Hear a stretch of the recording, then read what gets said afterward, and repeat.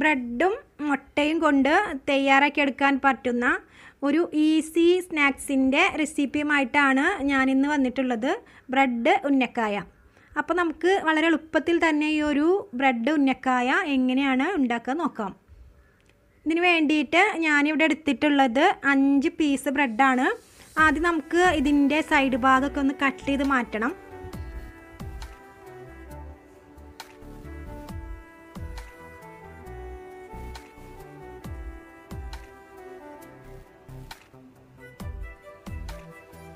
ഇപ്പോൾ കുറച്ചായിട്ട് ബ്രെഡിൻ്റെ മുകളിൽ തന്നെ കയറി പിടിച്ചിരിക്കുകയാണ്. അതെന്താണെന്ന് വെച്ചാൽ ബ്രെഡും മുട്ടയും ഉണ്ടെങ്കിൽ ഒരുപാട് ഐറ്റംസ് നമുക്ക് ചെയ്തെടുക്കാൻ പറ്റും. നമ്മുടെ വീട്ടിൽ എപ്പോഴും ഉണ്ടാവുന്ന സാധനമാണ് ബ്രെഡും മുട്ടയും, അതുകൊണ്ടാണ് കേട്ടോ.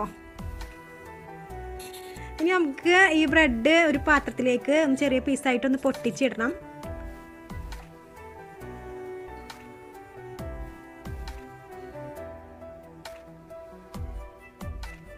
ഇതിലേക്ക് ഒരു 1/2 ഗ്ലാസ് പാലൊഴിക്കുക, ഒന്ന് കുതിരാനായിട്ട് വെക്കുക. ടീസ്പൂൺ കൊണ്ടൊന്ന് ജസ്റ്റ് ഒന്ന് പ്രസ് ചെയ്ത് കൊടുക്കുക. ബ്രെഡ് ആയതുകൊണ്ട് പെട്ടെന്ന് തന്നെ കുതിർന്നിട്ട് വരും. കുറച്ച് ടൈം ഒന്ന് അങ്ങനെ വെക്കുക കേട്ടോ.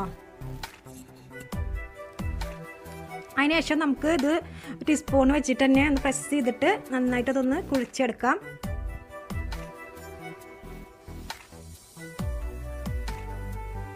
നമുക്ക് ഇതിന് വേണ്ട ഒരു ഫില്ലിങ് തയ്യാറാക്കേണ്ടതുണ്ട്. അതിന് വേണ്ടിയിട്ട് ഒരു പാൻ അടുപ്പത്ത് വെച്ചിട്ടുണ്ട്. ഇതിലേക്ക് നമുക്ക് 1 ടീസ്പൂൺ ഗീ ഒഴിച്ചു കൊടുക്കുക.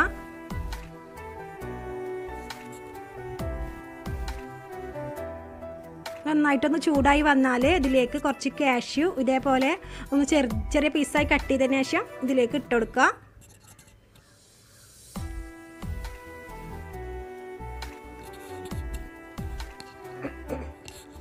ഇതിൻ്റെ കളറൊന്ന് മാറി വരുമ്പോഴത്തേക്ക് നമുക്കിതിലേക്ക് കുറച്ച് മുന്തിരി ഇട്ട് കൊടുക്കണം.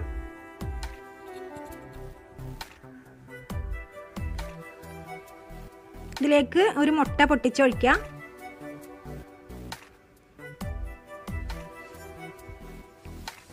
നന്നായിട്ടൊന്ന് ചിക്കി എടുക്കുക.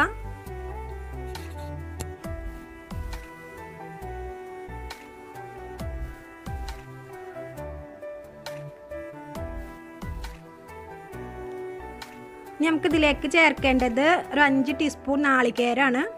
അത് നമുക്കിതിലേക്ക് ചേർത്ത് കൊടുക്കാം. ഇതിലൊന്ന് ഒരു ബ്രൗൺ കളറാവുന്നത് വരെ ഒന്ന് ഫ്രൈ ചെയ്തെടുക്കുക.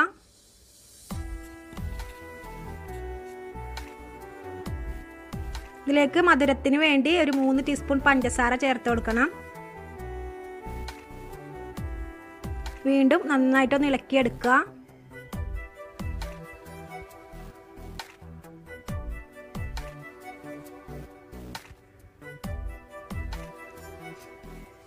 ഇനി നമുക്ക് അവസാനമായിട്ട് ഇതിൽ ചേർക്കേണ്ടത് ഏലക്കായാണ്. 2 ഏലക്കായ പൊടിച്ചിട്ട് ഞാൻ ഇതിലേക്ക് ചേർത്ത് കൊടുത്തിട്ടുണ്ട്. അപ്പോൾ നമ്മുടെ ഫില്ലിങ്ങിന് വേണ്ടത് ഇവിടെ റെഡിയായി കഴിഞ്ഞു. ഇനി നമുക്ക് ഇതൊന്ന് ചൂടാറാനായിട്ട് മാറ്റി വെക്കുക. നന്നായിട്ടൊന്ന് ചൂടാറി വരട്ടെ. അപ്പം നമ്മുടെ ഫില്ലിങ് ഇവിടെ നല്ല ചൂടാറി വന്നിട്ടുണ്ട്. ബ്രെഡ് കുഴച്ച് വെച്ചതും ശരിയായി വന്നിട്ടുണ്ട്. ഇനി നമുക്ക് ഇതിൽ നിന്ന് ചെറിയ ബോൾസായിട്ട് എടുക്കുക. ആദ്യം കയ്യിൽ കുറച്ച് എണ്ണ തടവുക. അതിനുശേഷം ചെറിയ ബോൾസാക്കി എടുത്തിട്ട് കൈ വെള്ളയിൽ വെച്ചിട്ട് ഒന്ന് പരത്തിയെടുക്കുക.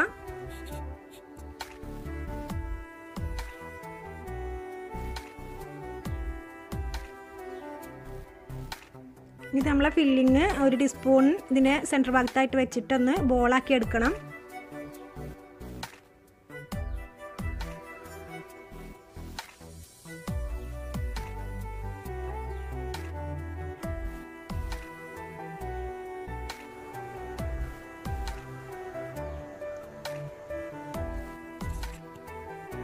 ഇത് ഒന്ന് റോൾ ചെയ്തെടുക്കുക.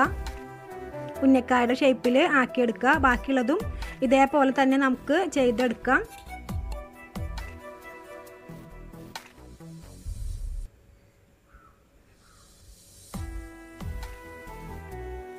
ഇവിടെ എല്ലാതും ഇങ്ങനെ ആക്കി വെച്ചിട്ടുണ്ട്. ഇനി നമുക്ക് എന്താ ചെയ്യേണ്ടതെന്ന് വെച്ചാൽ ഒരു പ്ലേറ്റിലോട്ട് കുറച്ച് ഓട്സ് ഇടുക. ഓട്സ് നല്ല വലിയ ഇതാണെങ്കിൽ ഒന്ന് പൊടിച്ചെടുക്കുക. ഞാനിവിടെ പൊടിച്ചെടുത്തിട്ടൊന്നുമില്ല. അതേപോലെ തന്നെ ഒരു പ്ലേറ്റിലേക്ക് ഒരു 4-5 ടീസ്പൂൺ ഉണ്ടായാൽ മതി. അത് നമുക്കൊരു പ്ലേറ്റിലേക്ക് ഇടുക. അതിനുശേഷം നമ്മളെ ബ്രെഡ് റോള് ഓരോന്നും എടുത്തിട്ട് ഈ ഓട്സ് കൊണ്ട് ഒന്ന് കവർ ചെയ്തെടുക്കുക.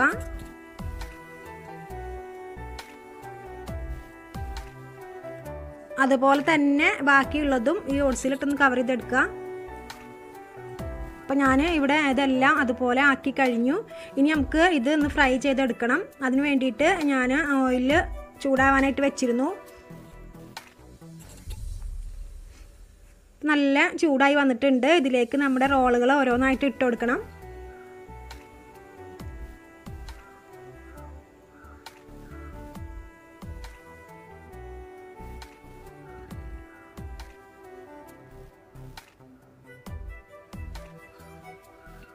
ഒന്ന് തിരിച്ച് മറിച്ച് ഇടുക. ഒരു ലൈറ്റ് ബ്രൗൺ കളർ ആവുന്നത് വരെ നമുക്കിതൊന്ന് ഫ്രൈ ചെയ്തെടുക്കാം. അപ്പം ലൈറ്റ് ബ്രൗൺ കളറായി വന്നിട്ടുണ്ട്. നമുക്ക് ഇത് കോരിയെടുക്കാം.